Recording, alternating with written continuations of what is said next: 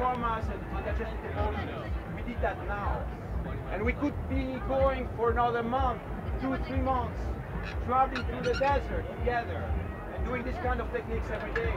After 3 months of practice, we would be buzzing with so much power and energy and connection that we would be ready to fight in any battle together.